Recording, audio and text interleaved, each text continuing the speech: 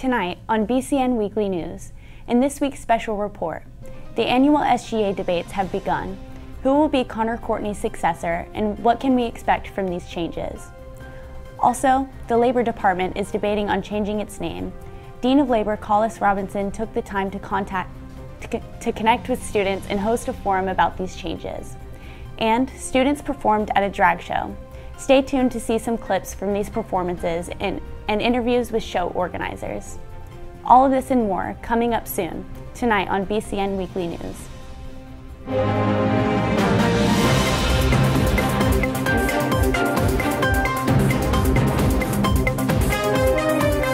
Live from BCNR's studio in Berea, Kentucky, this is BCN Weekly News. Good evening and welcome back to another episode of BCN Weekly News. My name is Amaya Weekly. Spring 2023 marks the end of Connor Courtney's presidency with the SGA. He held an event last Tuesday for students to meet the new running candidates. Matt Carmack attended this event.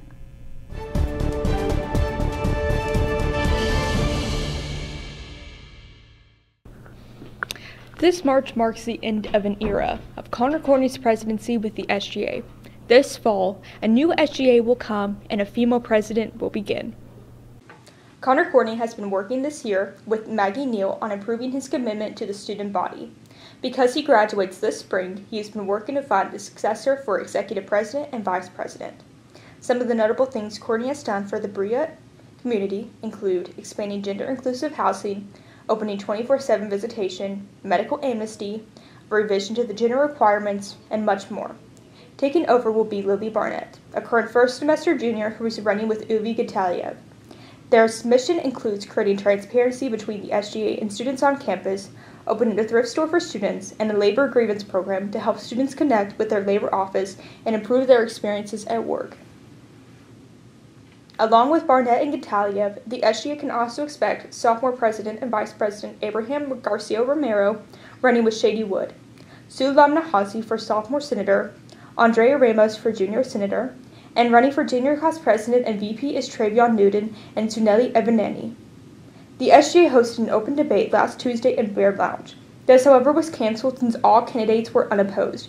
Regardless, the candidates took time to share their goals and their new positions.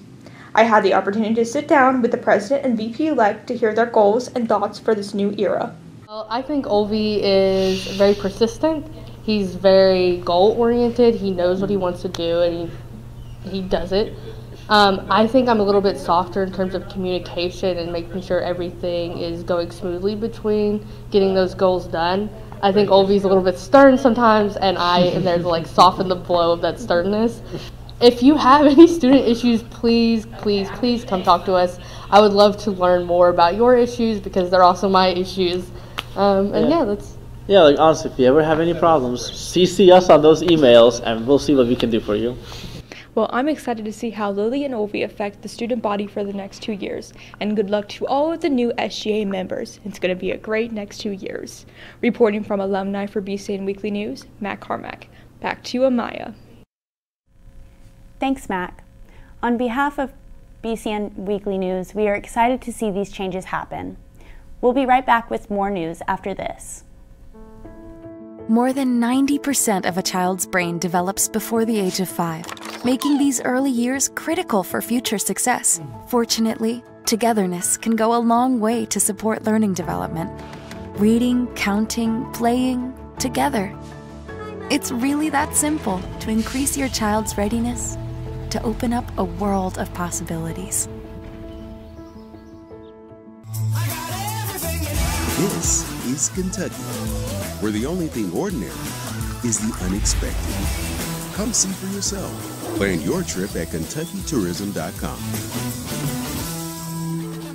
I'm getting vaccinated against COVID-19.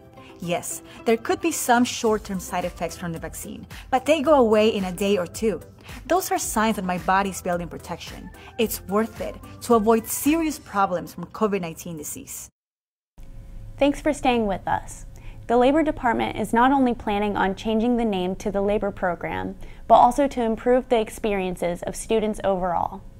Last week, an email was sent out by Collis Robinson with a survey link in order to gain student feedback on the name of the labor program. The email gave historical context to the creation of the labor program, originated in 1859 and became a requirement for all students in 1906. The email then explains that the current name of the labor program does not accurately take into account the vastness of work, learning, and service that the students across multiple departments experience on and off campus. This survey will remain open through March 30th and was sent out on March 16th. In addition to this survey, an in-person forum was held on Monday, March 20th. This forum was located in the Haffer-Gibson building and was organized by the Student Government Association and the Labor Program Office.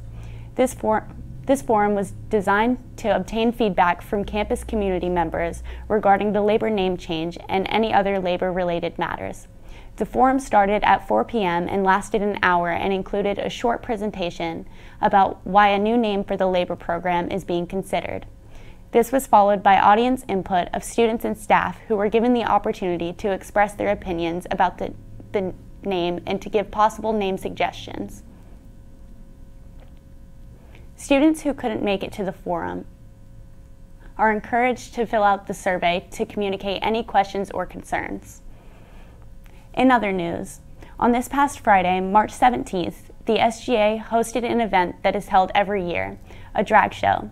This drag show was an altered version of what the Student Government Association usually does for these performances.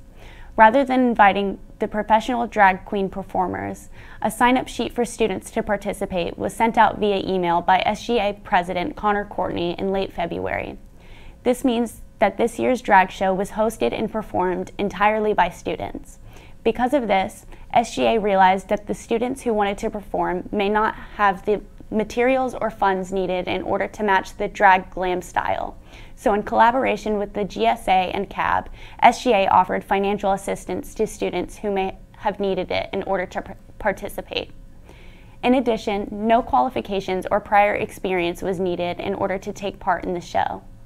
I spoke with SGA members Shady Wood and Abraham Garcia Romero to talk about the stage managing process of the show and the bigger picture regarding BereaCollege's values.